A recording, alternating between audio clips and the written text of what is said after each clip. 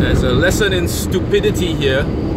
You want to slow cars down, you put rumble strips before that is one thing. Now you're putting rumble strips in the middle of a corner. That's just stupid.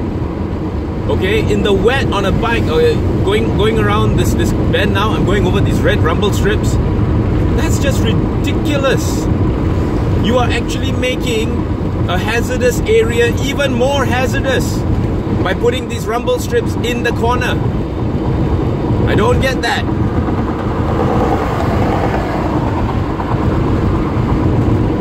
It's absolutely stupid.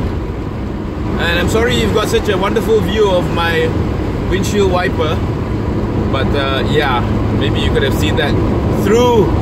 I mean, it's so ridiculous. Absolutely ridiculous.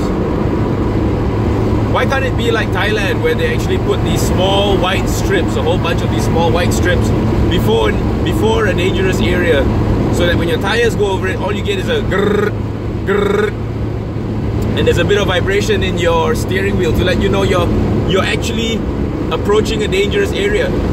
Instead of putting those stupid red rumble strips all the way through a corner. Are you mad? Obviously somebody who did that does not know anything about vehicle dynamics or how a car works or a bike works. It's just absolutely stupid.